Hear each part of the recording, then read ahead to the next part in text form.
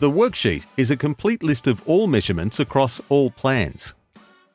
The Quantities page is a list of items that were quantified from the measurements.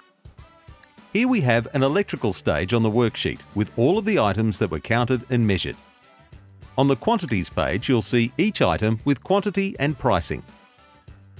Some measurements may have multiple parts and labour. To add more items to your measurements, click the measurement name on the worksheet. Click Add Part.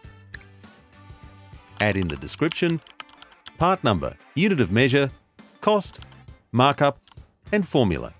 Like in Excel, you can use formulas to quantify parts in a way that suits your project. For this formula, I want to allow 2 cable clips for every metre of cable. So I will type the length times 2 and clicking the Save button.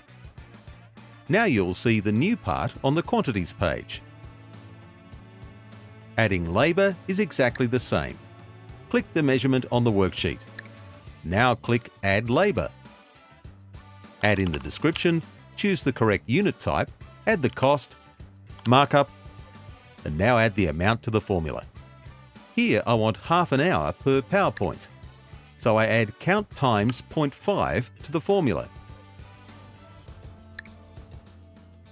And now you'll see the labour quantified on the Quantities page. You can also save these measurements as take-off templates for use on future projects. To do this, go to the worksheet and click Copy to New Template. And then you'll find them saved in your take-off templates on your home page.